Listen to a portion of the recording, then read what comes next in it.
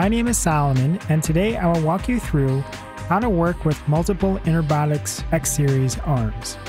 In the first example, we're going to look at the Interbotix XS ARM dual ROS package. You can see that over here.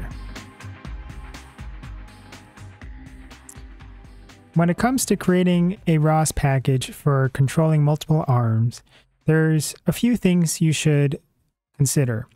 Number one, in the launch file, like the one here, you can click on it. You'll be calling the Interbotix XS ARM control, specifically the XS ARM control.launch file, twice, because in this case, we're controlling two different arms. So one XS ARM control.launch call would be for one arm, and the other one would be for the second arm. But theoretically speaking, you could do this with 3 arms, with 4 arms. I think the most I've ever done it with is 7 of our robotic platforms, and I think 4 of them were arms, 3 of them were turrets. But the only limitation is really the number of USB ports and how much processor power you have for your computer. But in this example, we're just going to focus on controlling 2 arms, like I said. So we have these 2 calls to the Interbotix XS ARM control file, and then just for RViz purposes, I'm creating a broadcaster node for positioning each robot specifically with respect to the world frame, and then I'm going to show it in RViz. So that's one thing to think about. Another thing to consider, if you go back here, we have a config directory. So we have 2 modes.yaml files. The first one is, of course, for controlling your first robot, and you can set up what you want your operating mode to be. In this case, I'm going to be operating with the arm in position control mode. I want each motion to take 2 seconds with 300 milliseconds for accelerating and 300 milliseconds for decelerating, and for it all to start torqued. And then for the gripper, I want that to operate in PWM mode, and I want that to be torqued on as well by default. But you should really note here that you should specify the port for which of your USB ports the arm is connected to. If you look here for the modes2.yaml file, pretty much everything is the same because I want the arms to operate in a similar fashion. The only difference is that the port here is for USB 1. So that's just something you really should consider, is figuring out which port goes to which robot. At the very least, the way it works is the first USB cable that you plug into your computer will be assigned USB 0, and then the second USB cable will be assigned USB 1. But you can also create symlinks for each of your robots, and I go into that more in the README for this ROS package. And another thing to note is that in this launch file, I specify what the name is of our first robot. I call it ARM1. And the name for the second robot, I call ARM2. So if we go to the Python script that I have over here.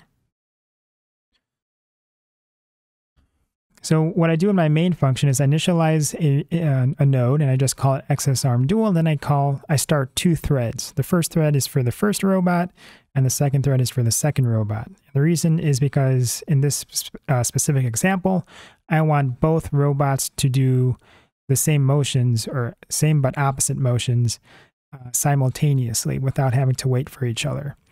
So in the first thread, it's very important that even though I specify the robot model name as the Widow X200, which is true, I'm using 2 Widow X200 arms for this example. It's important to specify the robot name argument to be the same name that was specified in the launch file. Just like in the launch file, I specified this to be ARM1. So here too, it's important to specify this as ARM1. Same thing goes for here. Even though I specify the robot model, I cannot leave the robot name blank. I must specify this to be ARM2, since that is the name of the robot name to launch file argument for our second robot in the launch file. All right, so let's just walk through specifically what this Python script is doing. So for each of the robots, I'm just bringing it out of the cradle from the sleep position to an end effector position of 0.3 in the X direction and 0.2 in the Z direction. Then I'm just going to open the gripper, and I'm just going to delay for 0.05 seconds before moving on to the next line of code, where for the first robot, I move 45 degrees counterclockwise, And in the case of the second robot, I move clockwise 45 degrees. Then I close the gripper again, wait 0.05 seconds, and then I move both of the waist servos back to 0, which essentially brings the robot back to the 0.3 for the X component and 0.2 for the Z component. Then I bring the robots to go to sleep. Also, you should note that I'm setting the moving time here to be 1 second for each of these motions. Gripper pressure is 1. That is the maximum gripper pressure that we can have. And init node is false since I've already initialized the node over here. And in general, when you're working with multiple arms, I think it's just better practice to just have to have your Python script act as a node itself. And then each of the robots should be part of the same, parent node here, XSARM dual. Okay, so let's actually run this and see how it works. So we're going to take this, move it over here. Okay, bring up a terminal by pressing Ctrl-Alt-T and type ROS launch Interbotix XSARM dual XSARM dual.launch. And then I've already predefined what the robot names are in the launch file, like you've already seen. So I'm just going to set use dual rviz is equal to true, because by default that's false, because we want to see how everything works. So launch that. Here we have our two robots. So if I turn rviz this way, essentially this robot corresponds to this one, and this robot corresponds to this one. All right, so let's run it. We're going to go to our terminal, press Ctrl-Shift-T to open up another terminal. We can do ROS CD Interbotix XSARM dual. Then we're going to go to the scripts directory, and now we're going to run that script. So press enter.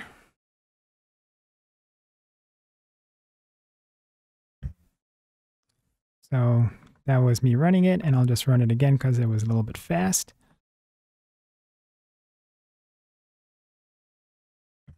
So that's how you work with 2 arms for our Interbotix line of arms.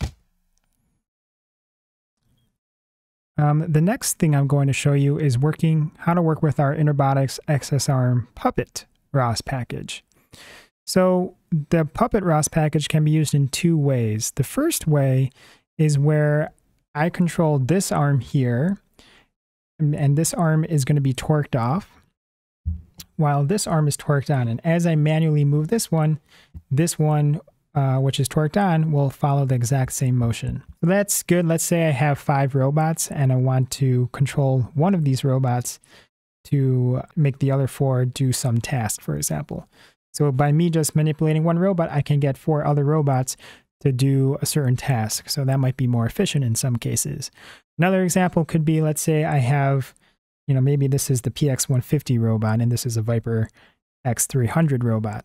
So since this would be a smaller robot, I can manipulate this robot and the larger robot would follow the same motion. So instead of having to manually manipulate a really large robot, I can manipulate a smaller robot platform to get the bigger robot to follow the motion. Okay, just going to point out a couple things in that package. So if we go here, we go to examples, go to Puppet. Okay, so we're going to look at the config directory here. So for our Puppet example where we're controlling 2 arms, so the master is the one that I'm controlling. So of course I have to start that out by disabling the torque so that I can manually manipulate it. Also, you have to make sure you know which port you're connected to. I connected it to USB 0. But the Puppet modes YAML file, so that actually is going to be USB 1, and it's going to be torqued on for the arm and for the gripper. And I've set the profile velocity and acceleration to be 0, so that'll make all the motors closely follow what the desired positions are from this arm. Okay. So that's the first way. So let's just do a demo showing that, and then I'll explain what the second way is. Go back to this page here.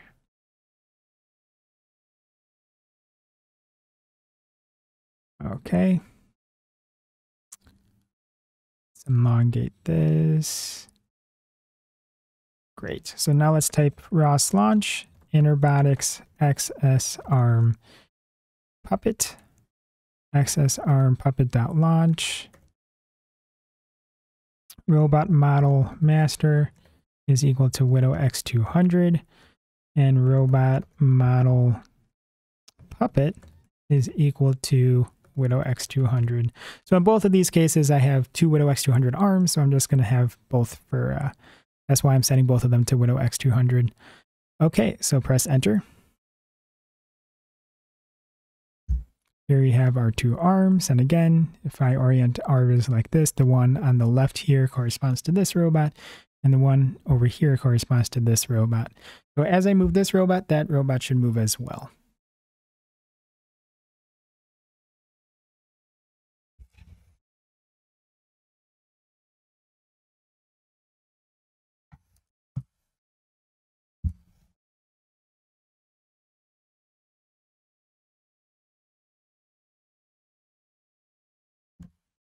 Okay, so that's that demo.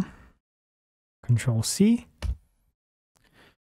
The second way you can use that ROS package is for recording and playback. So that's good, for example, if you only have one robotic arm and you want to manually manipulate the arm to some desired poses, and then you want to play back that motion as many times as possible. So that's great if you want to make the arm do specific tasks, and instead of hard coding values into a Python script, you just want to use record yourself manually manipulating the arm, and then the arm will just follow it back. So to get that started, let me just unplug my second robot here since we're not going to use it. And if you have two robots connected to your computer right now, you should also make sure that only one of them, the one that you're going to be using, is connected. And we're going to record some motion. So type in your terminal, ROS launch Interbotix XSarm puppet, and then XSarm puppet single.launch. Robot model is equal to Widow X200. And then we're going to set record to true. Just before we press enter on that, I'm going to go back here and show you the other two config files. So now we're going to be focusing on the record modes and playback modes. So the record modes, like the master modes in the other YAML file, we're going to have this torqued off because that's how you're going to be able to manipulate the arm. And then once we want to play it back, we're going to have to make sure the arm and gripper are torqued back on. And we're going to set the profile velocity and acceleration to 0 so that it can really quickly provide, quickly track the motion that we recorded. Okay, so let's do that. Record equals true. Press enter. All right, so now let's move the arm a bit.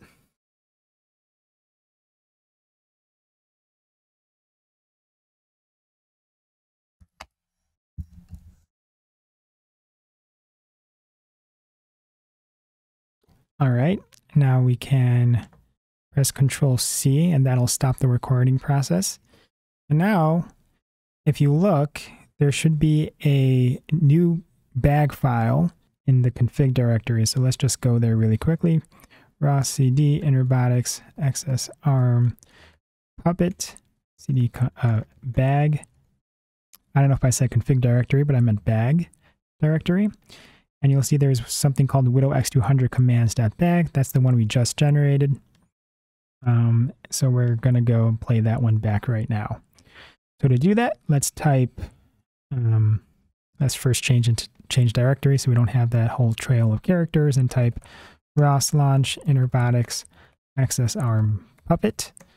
XSarm puppet single.launch. Robot model is equal to Widow X200.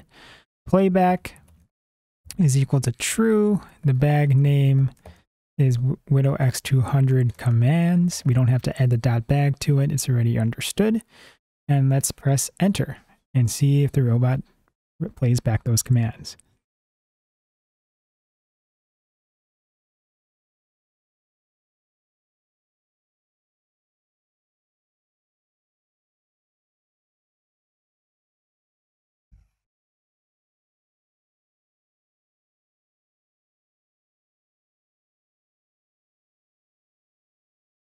All right, that looked good.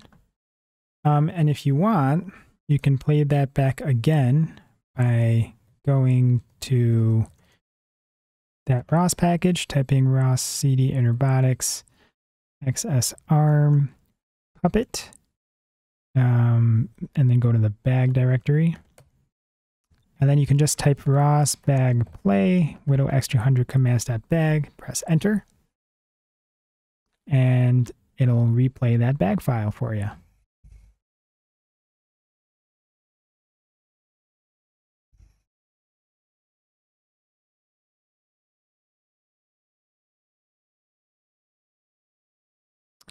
So if you wanted to do this, use this feature in practice, I would recommend actually creating your own separate launch file to launch your bag file. Or maybe you'll create a Python script to load in your bag file and then play it as many times as you want. That gives you a little bit more control over how your robot will work. All right, so let's Control-C out of that.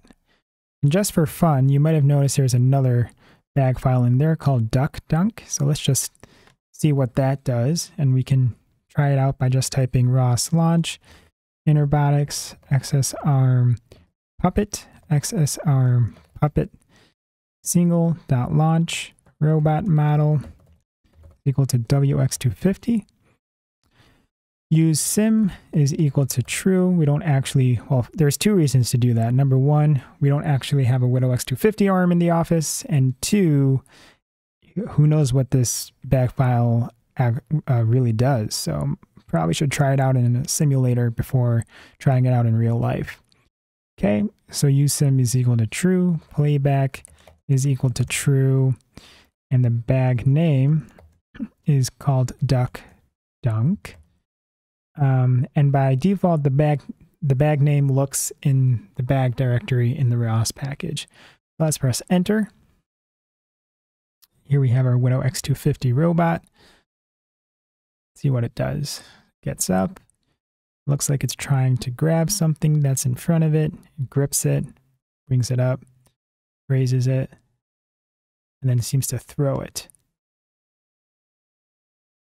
And then it goes back down. So in this case, I have a small rubber ducky that I just dropped. But whatever, it's a small rubber duck that it's picking up, and then it was throwing it into a mug.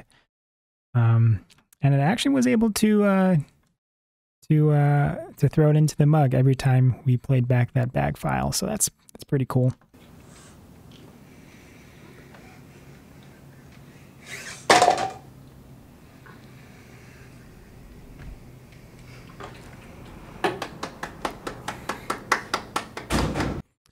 Okay, so let's Control-C out of that. And that is how you can use the Interbotix XSarm Puppet ROS package. Thank you for watching, and I will see you next time.